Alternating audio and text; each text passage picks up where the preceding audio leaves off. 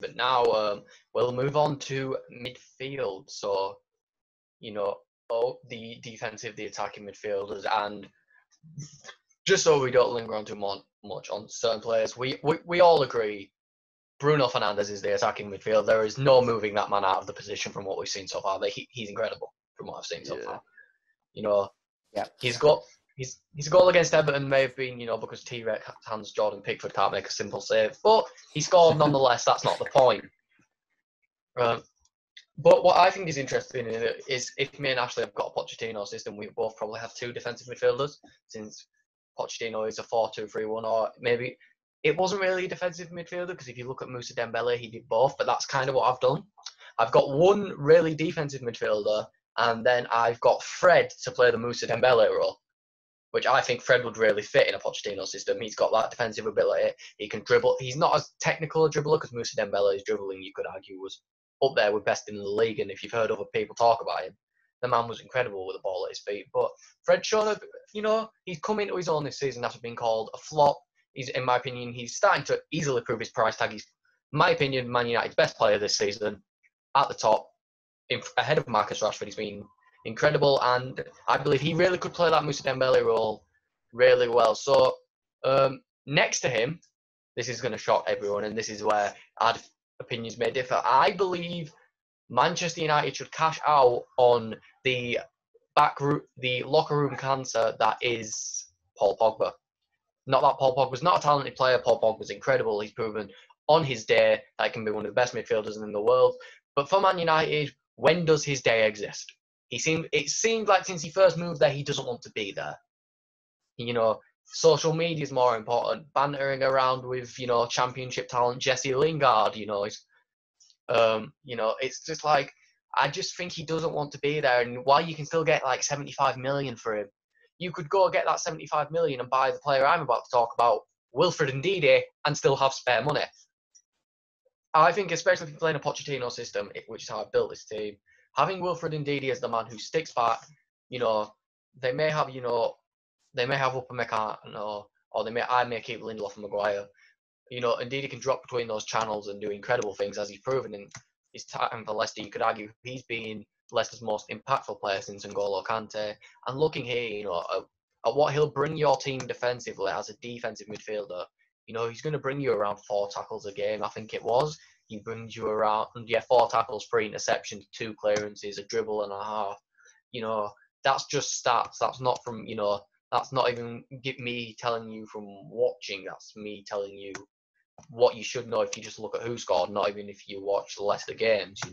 The man's incredible, and has probably proven that, maybe it wasn't the worst thing for Leicester to sell N'Golo Kante while he was getting up there in age. So I believe the intelligent move would be to sell Paul Pogba while you can get a lot of money, which you can then use the spare money after buying Ndidi to rebuild the rest of the team, where you might find it to use. You could probably use the Pogba money to buy Tagliafico and Ndidi, and then the money from players like Luke Shaw, and maybe if you get rid of Juan Mata, Matic, these older aging players who they might not want anymore, who Pochettino may want, it leaves Man United a lot of money to maybe buy stronger backups where they think they might need them, more wingers, more competition for certain players. But yeah, to put it simply and to explain, my best choice for Man United's midfielder is bye-bye Paul Pogba, hello Wilfred Ndidi. Harvey, what do you think?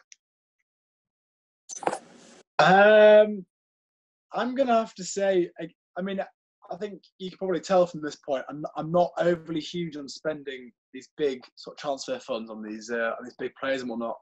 I have faith in the midfield, and that might not come as a surprise to you guys at this point now. But even then, we've seen Scott McTominay come onto the scene this season at least, and show that he can be that big, strong holding midfielder the Man United clearly need. Even with that goal against Man City that I'm sure Man United fans sort of globally love to watch. Again, agreed on Bruno Fernandes. I think he's one of the best talents in the team. In his little time in the squad, he racked up a few goals and a few assists. We saw that at Sporting Lisbon over the last few seasons. I think they were linked with him last season. actually. And Spurs actually almost hijacked that transfer. It's a good thing it didn't go through because I couldn't say the same for that team. But at least in this team, I think at least if they were to try Pogba, McTominay, and Fernandes, with two CDMs being Pogba and McTominay, and the centre attacking midfield, the cam, if you will, being Fernandes, I think that could be really, really good for the team. And again, it saves them from spending 70, 80 million on a new big name player coming in and potentially flopping. Yes, Pogba has caused his problems with his countless haircuts and his the way that he likes to sort of treat social media over his teammates, sort of the attitude that he gives towards that. Sorry. I think it's at least worth a go with a player of that sort of worth and value and talent. I think it's worth a go keeping him around these two other great midfielders and seeing what sort of team they can make from that. So yeah, that's my take on midfield for Man United. So anyway, right. So let's move on to Ashley. What do you think Man United should do?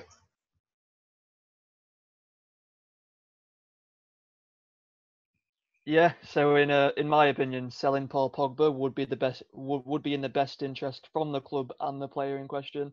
It's no secret that Paul Pogba in the last year or so has been unhappy with the club for some time, and I think it's in the best interest for him and the club to leave and to pursue his career elsewhere.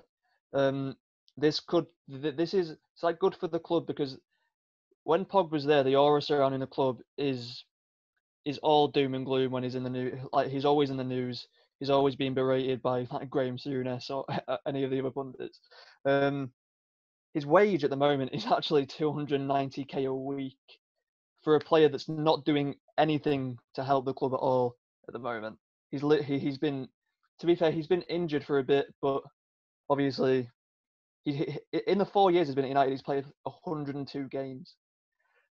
Is valued at, I think, 136 million at the moment, which we could use that money to then buy other players, as Gaff said. We could buy other players in defence and attack, and when we get, I think the foundation we have in midfield is good because we've got McTominay, Fred, Bruno, but players like Matic and Mata and Andreas Pereira and Jesse Lingard need to go because they are just dead wood, sitting there collecting a salary, collecting a big salary of that, and we need players who'd work for their money, who work for the club. Paul Pogba is all the time. He upset arguably the best manager in the Prem, which shows how much of a burden he is and how he can impact the mood of the squad. Because after that, when all that was going on, the squad weren't performing at all, and the mood of the squad just seemed to be so low. So I think we play Fred and McTominay in the CDM spots, Bruno Fernandes up front, and then just go with that. Right, so I know that I believe you are quite the Paul Pogba fan with Bruno Fernandes, and which interests me a lot. I'd like to hear, what do you think about the Manchester United midfield, and what would you do with it? Well, I think it's actually really interesting because if you go back to the start of the season, or like maybe just after Pogba got injured and we didn't have Fernandes, that period before January, I think most United fans would have said that our midfield is probably like the weakest point. Like we don't have someone that can create chances. Like Rashford and Martial and Greenwood, to be honest, have scored like way more goals than they should have for like attackers that don't have like someone who can like play it through. You look at the other teams like Man City, Aguero. Look who he's got behind him. He's got Bernardo Silva. He's got Sterling. He's got De Bruyne. He's got David Silva. He's got like Gundogan might be playing CDM, but like he'll still basically be attacker. Like they've got all these players, and Rashford had Pereira and Lingard, so that just puts it into perspective. So yeah, I'm actually quite happy with our midfield at the moment because I think McTominay's not world class, but he's got a lot of potential, and I love how he plays. Like last season we played Barcelona at Old Trafford, and McTominay was like by far the best player on the pitch, which is some achievement when you have Messi on the same pitch. So I really like McTominay. Obviously, Fernandes, we know about that. I love Fred this season. He's like proven me wrong for sure.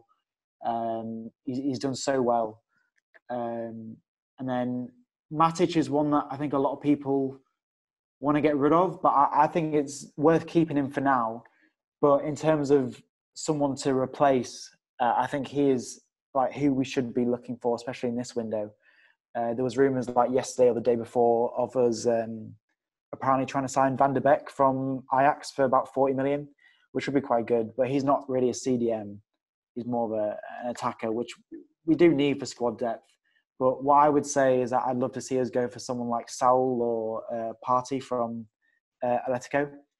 I think they'd work really well as sort of like energetic, but also like they are defensive midfielders. They're not someone, you don't know what kind of midfielder they are. You know for sure that they are going to just sit back and let Pogba and Fernandes just like run riot basically. I think that's where I probably disagree with you guys, that I would keep Pogba. I'm not as against him as a lot of other United fans are. I sort of think in a way that the stick he gets is just like sometimes just so like off the charts. It's like it wouldn't happen to any other player. This season, like he's been injured for most of it. He came back for a game, I think it was like Boxing Day or something, and he got injured again. And obviously, it's hard to feel bad for players that are earning as much money as they are. But you sort of feel bad for him. You hear all this stuff in the press, but you can't go out and like prove yourself and show what you're doing when you're just on the sidelines. So it must be kind of frustrating. And to be honest, he hasn't had the best players around him while he's been here at Man United. First season, he had Ibra up front, who scored a lot of goals, but Ibra also missed without like the amount of assists Pogba should have had that season, putting it on a plate for Ibra and was squandered. And then Lukaku, we all know, like he just missed a load of chances as well. And then Rashford in the second. Rashford also, he's not the finished product, but he's obviously getting there. Like he's kicked on after Pogba got injured, which is a bit weird. But you'd love to see Pogba and Fernandes behind Rashford and Martial. So that's what I'm excited for. The other day I put on my page like a mock team for like next week, and I think a lot of people disagree with me. I put Matic instead of McTominay just like for this game, just because I think of his experience and just sitting back. And I went for a diamond formation with Matic at the bottom, Pogba on the left, Fred on the right, and Fernandes in the attacking midfielder. But I think a lot of people disagreed. Sort of thought go for three in midfield. Yep, there it is. Go for three in midfield. Maybe just have McTominay and Pogba and Fernandes. But like that was just like something I came up with. But I'd love to see that. And in terms of the midfield in general, I'm quite excited for it, to be honest, because I think we've got a lot of depth. And like that, it's really exciting to me, like how that's changed since Fernandes came in. It's clear Pogba has talent and no one could deny that, but it's, I guess the big question, and maybe this is something where the last stretch of the season will prove the people who want Pogba gone, wrong about his commitment to the club, but, we've just got to go off what we've seen, and even though he has missed a lot of games, I think his antics has proven, he doesn't play for the badge as much as some players, because as someone who's not a United fan, I always saw Man United's success as weird, especially at a younger age. Players who weren't the biggest talents like Gary Neville, Michael Carrick, you wouldn't look at them. That. You wouldn't say they're a bad player, but you wouldn't go, oh, that's world class. But it was these players that played so hard for the badge that they looked so much better. Michael Carrick could boss a game, and it wasn't because he was a technical wizard. It was because he had heart and he grafted. and it's something that we don't really see as much as, and it might be because we've seen that from Man United in the past, and that's naturally what we compare them to. You will always compare Man United to the Sir Alex Ferguson teams. You're never going to escape that comparison. Even if you win the next 3 leagues in a row, people might still go, well, it's not as good as the Man United team from 07 or 08. It's just natural from any team to compare to your past. I think that's why we like Scott McTominay so much, because he reminds us of that sort of player, like a Michael Carrick, like a Gary Neville. I think it just reminds us of the times where we did have Sir Alex Ferguson and an actual good team, and he's one of those players that works so hard for the badge. And you know what? If you're a fan of a club, you would love to see players tracking back, making big tackles, using it intelligently. He's so passionate about the club, and it's just like it's so reminiscent of a player like Michael Carrick. He's like one of us basically on the pitch, and I think that's why a lot of United fans love him. Also, used to follow me for now there. But I'd also just add, in terms of Pogba, I think we're in a good position really, because if you compare it to what it was like last summer, where basically if Pogba left, we were screwed like for midfield. Like we literally had basically not like Fred. We didn't know he was going to be good. McTominay, we didn't know he was going to be good. And then we had Pereira and Lingard as our attacking midfielders, which just isn't good enough. And Matic also, we didn't know. We didn't know what he's going to do. But now we're in a situation where Pogba is going to come into the team for these last couple of games, and we'll see is he going to perform? And then if he doesn't, we can get rid of him. We can get 100 million for him. We don't need him. He's sort of like an addition to what we already have, which is a nice situation for Solskjaer, where he doesn't have to feel like I need to pander to this guy because he's Pogba. Pogba's, to be honest, with how the midfield's been playing the last couple of games since we've been unbeaten, he's lucky to come back, but he's getting in because he's the World Cup winner. So he's got this remainder of the season to show he cares. And we all know his talent and how good he is. And if he performs, I'm sure he'll stay. But we can obviously cash in the summer and invest in other areas if he doesn't.